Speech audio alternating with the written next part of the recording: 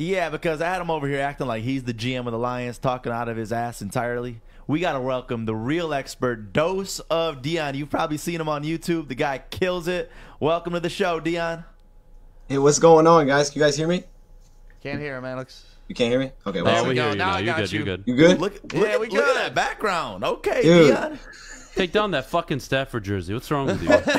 Dude, I can't do it. Where do you live? I can't do it. I'm coming over right now. I at least I gotta get the golf first before I do that. Once I get the golf jersey, I can at least move it. But I don't know if I can take Dude, golf it down. is more accomplished than Stafford. He's already done more for All right, Detroit. we're not here to discuss Listen, Stafford. We're here I'm to just trying to discuss look out for the draft. guy. Leave him alone. I'm trying to look out for the The guy. guy's joining us out of the kindness of his heart. You start off with take down your fucking Stafford jersey. That's not how we're gonna do things, man. Beautiful jersey back Yeah. there, Dion. Let Thank everybody you. know where Thank- you are from, though, so Adam could come and take that off of your wall. Okay, yeah, I'm from Ohio. I'm in Fremont, Ohio. So yeah, about an hour and a half away from Detroit. You know, anytime we get a fan of the Detroit Lions that doesn't even live here, we love them, and you're here ripping on them, Adam. Hey, I love him too, but I don't like the jersey. I love the guy. I just hate what's behind him. Focus on the other stuff that's behind All right, him. fine. I'll focus on him. What do you think of Joey's pick when he took Parsons at 7 in this mock draft we're doing? How do you feel about that?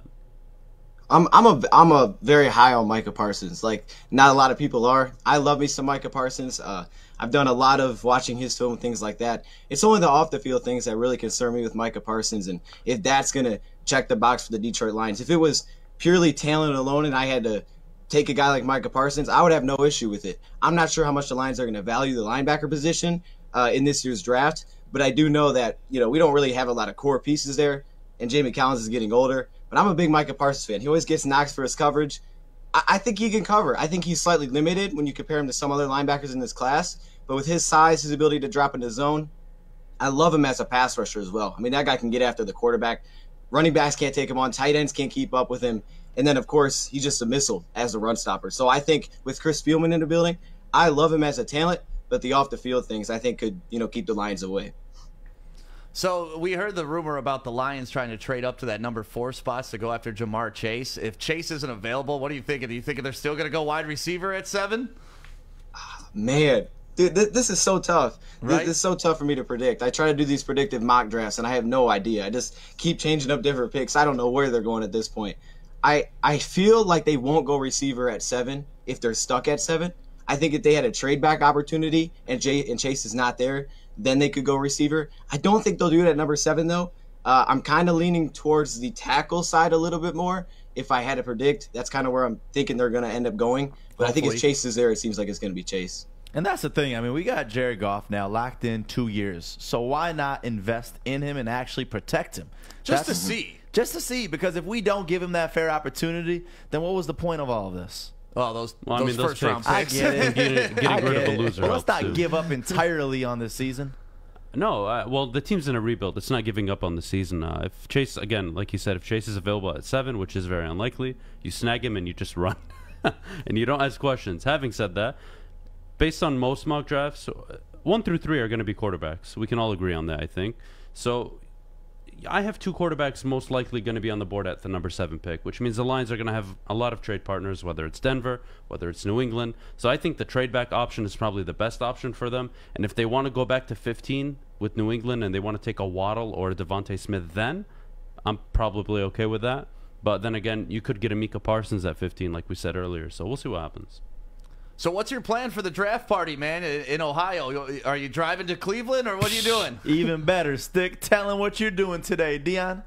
Yeah, I'm coming up. I'm coming up to Detroit. To Oh, no Belmont. shit. yeah, I'm coming up there. We were gonna go to the draft first, but then I got hit up by my Joey, and I was like, yeah, that's too awesome. I'm like, I got to do that. That's way better. I told my dad about it, and he's just been so excited for it since. I was like, yeah, that's a crazy awesome opportunity. So we're definitely doing that. We'll probably hit up the draft next year when it's in Vegas.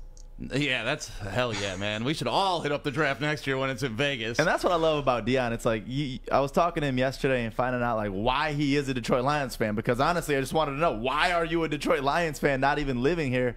Because when you're born here, unfortunately, you're stuck loving these bad teams. But you being out in Ohio, your dad is the reason why you are a Lions fan. Tell us about that. Yeah, he's always telling me he apologizes that he did this. But no, I mean, yeah, I've been a fan since I grew up. I guess his story is he had like a sticker on a desk that was a Lions sticker, so he was a Lions fan since then. And yeah, he made me, his brothers, into Lions fan. Well, at least one of them. So that's me now. I've been a Lions fan. You know, I grew up a Lions fan. I have like some old jerseys. You know, you got the Harringtons, things like that. But no, I love it, man. I mean, it's been rough, but I feel like, you know, we get the benefit of when we do have a good season. It always feels better, you know. Like you get a playoff year, like that's such a great year. Some people just take that stuff for granted, but we get a playoff year, man. I'm on top of the world, so I love it.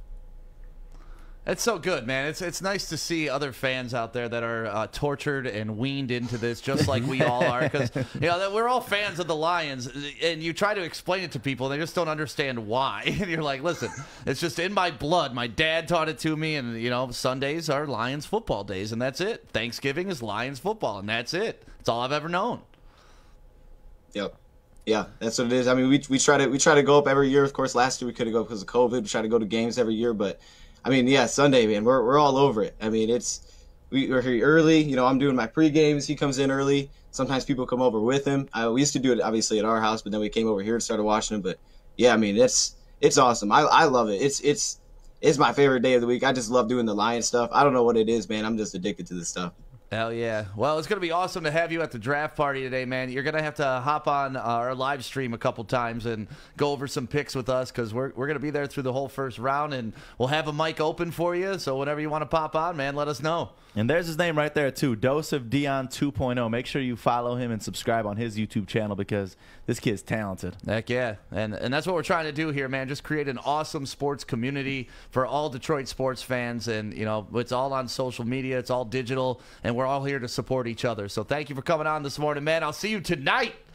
Thank you, guys, man. This was awesome. I appreciate it. Yeah, bring that jersey and throw it right in Adam's face when you see him tonight. Bring the Joey Harrington jersey. I won't kill you as much. He's going to wear it. Adam's going to stab you when you walk in. Why are you going to wear it? Why are you just going to ruin the whole vibe of the draft party? I mean, come on.